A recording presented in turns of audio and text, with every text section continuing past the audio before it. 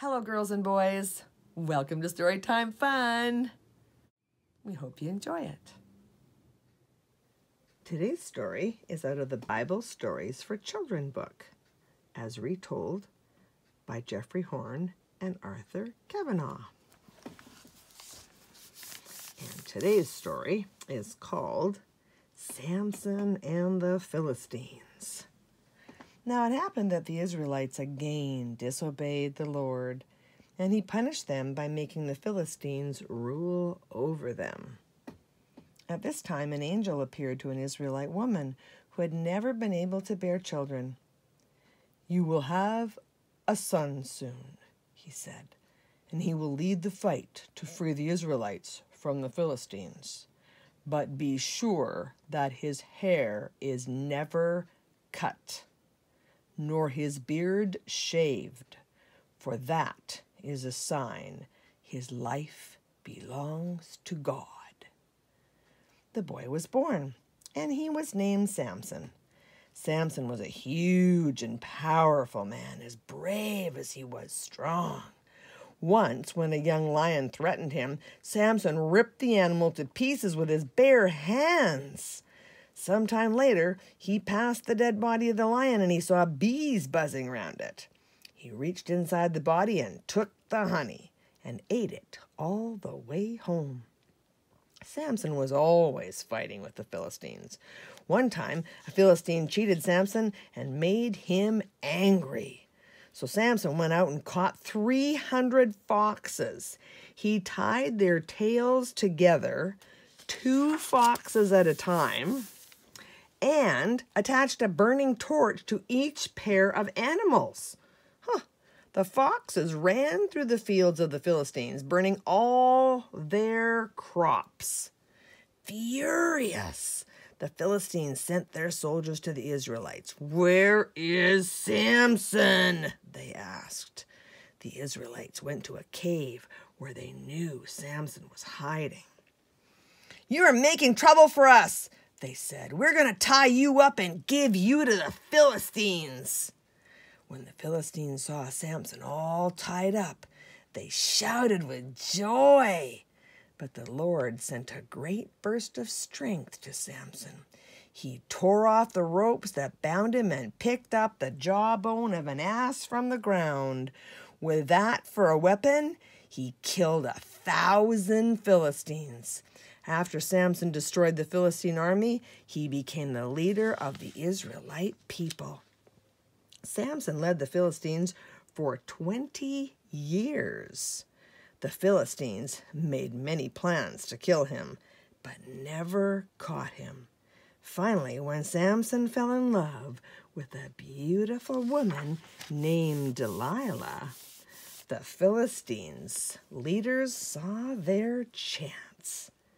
"Find out what makes Samson so strong and how we can capture him," they told Delilah, "and we will give you 1,100 pieces of silver."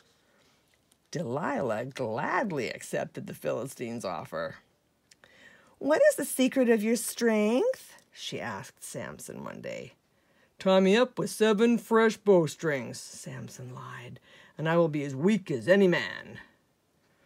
After Samson fell asleep, Delilah tied him with the bowstrings and shouted, "The Philistines are coming!"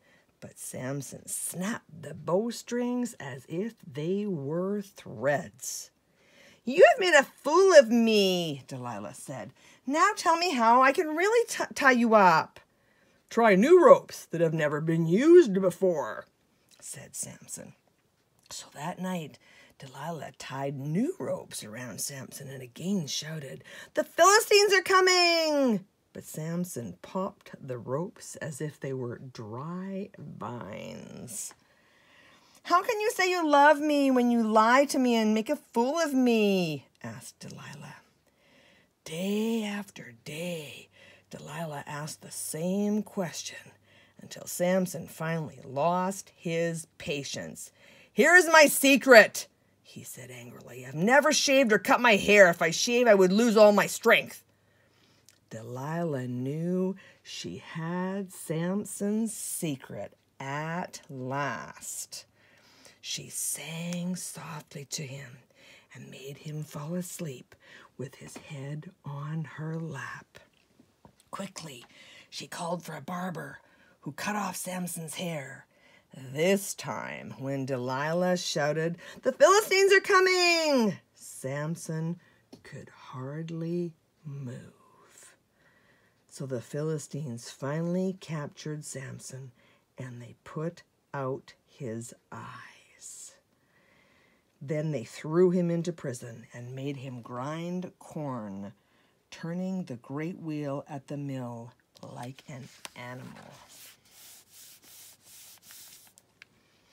Once in a while, the prison guards brought out the blind Samson so that the children could tease him and laugh at him.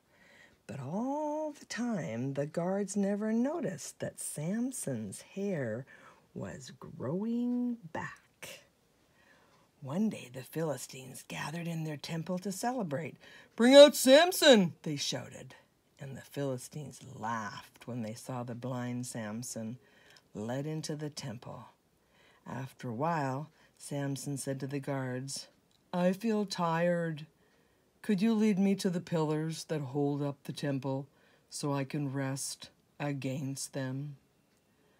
"Oh, Lord," prayed Samson as he felt the pillars on both sides, "remember me and make me strong this one last time, so I can pay the Philistines back for what they did to my eyes." Samson took hold of the two pillars, one on his right and one with his left, and pulled forward with all his strength. "Let me die with the Philistines!" shouted Samson, as the roof of the temple fell in, killing everyone in the building. So in his death, Samson killed more Philistines than he had in his lifetime.